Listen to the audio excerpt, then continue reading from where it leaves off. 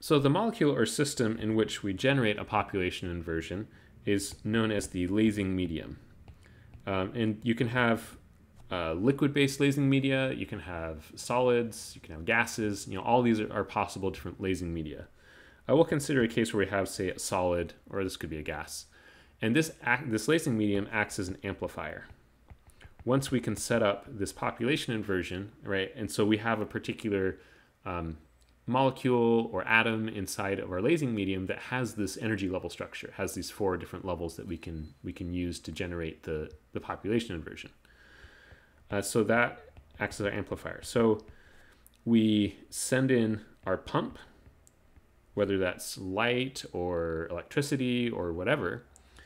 And the way we achieve an actual laser is we need a couple of mirrors as well. So usually we have something that's very highly reflective. There are other ways of doing this, but this is, say, 99% plus reflective on this side. And so light that gets generated by the amplifier, by our lasing medium, bounces off this mirror and then goes back through our lasing medium. And so as it passes through the medium again, it creates more photons. And then we have another mirror on this side, which we call the output coupler, which is a little bit less reflective, maybe 98% or less reflective.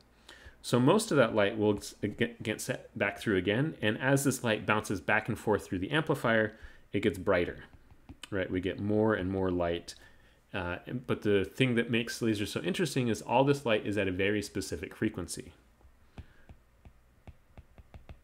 Right? It's at the specific frequency that matches the lasing transition. And so because this output coupler is a little bit less reflective, some of the light also comes out, and this is our laser beam that we actually use for whatever we're trying to do. Now, this is a very simplified schematic. How you actually build this thing matters a lot. And it depends on the type of laser you're building, whether it's a continuous laser or a pulsed laser, what your gain medium looks like, your lasing medium, whether it's a liquid, solid, or gas, affects, how you actually put this together. But this is the basic idea of how we do this. And what's so useful about this is that we get some very distinct properties from lasers that you don't get with other light sources, like a light bulb or something like that.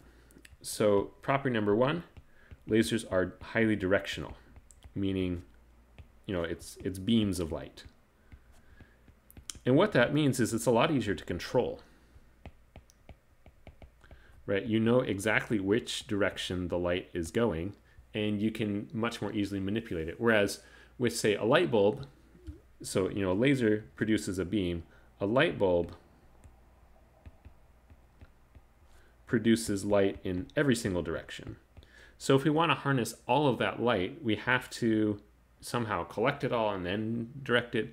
Often what we do is we just use part of the light from the light bulb. We don't necessarily use all the light. Okay, 2, laser light is monochromatic, meaning it's a very specific color of light.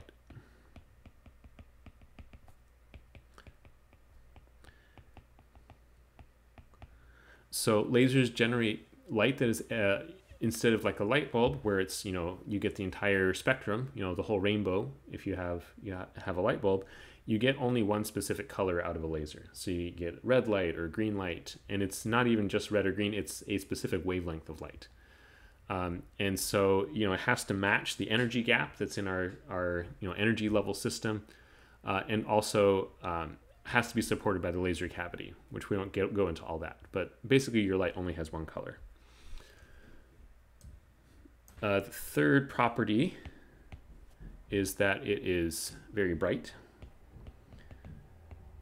And this is partially related to the directionality of the laser. So because of the amplification that you get inside of the laser cavity is that the whole setup with the lasing medium and the mirrors, you get amplification and very, very bright light sources. So you get lots of light all directed in a specific directions. In a specific direction. So amplification and very bright light, essentially the light can be several times brighter than the sun, in a very specific directed beam at a specific color, and that can be incredibly useful, right? If you say for laser eye surgery or something like that, you have very bright light that you can control, makes it really useful. And the final property, which we won't talk about too much, but is really important for some types of spectroscopy, is that laser light is coherent. And this is a property of stimulated emission of radiation. So basically all of the waves line up. All of the waves of electromagnetic radiation are in phase. And this is not true of other types of light sources, like light bulbs or the sun, or black body emission, things like that.